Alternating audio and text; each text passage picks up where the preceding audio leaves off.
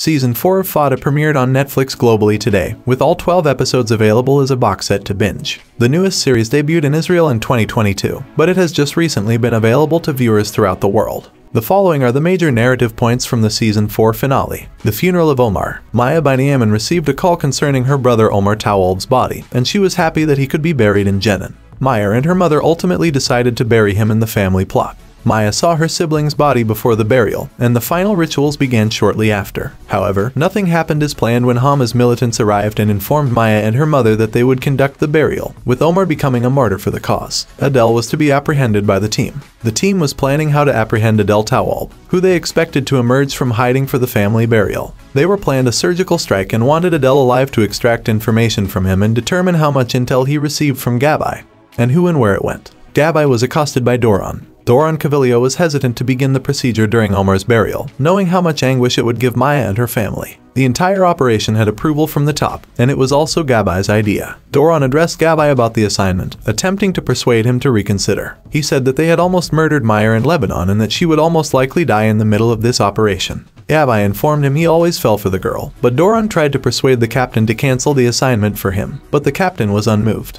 Furthermore, Gabai stated that Adel needed to be eliminated immediately because he would just become larger and more powerful, telling the terrorists that he knew everything.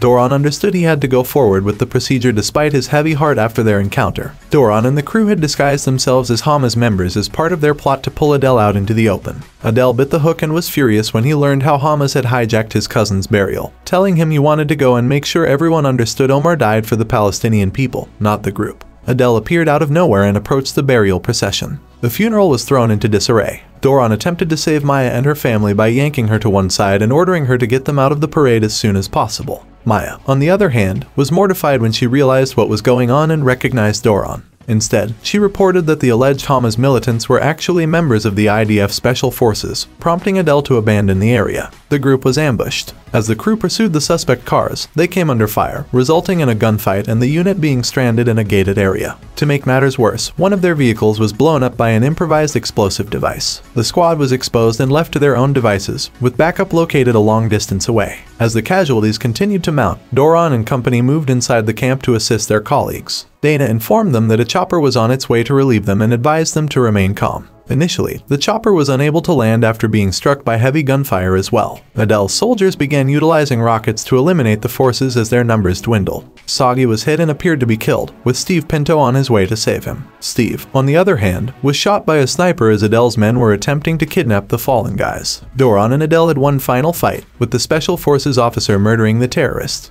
Doron was gravely injured after his fight with Adel at the end of Season 4. He ended himself on the ground with his brothers and sisters in arms, waiting for the chopper to rescue them. They were all left near death, with doubts about how the ambush could have happened and if they had been set up. Season 5 has yet to be commissioned, but given the cliffhanger, fans will be hoping for a renewal so they can find out what happened. Thanks for watching, and if you are new to channel, subscribe and click the bell, so you don't miss out latest videos of Media Breakdown.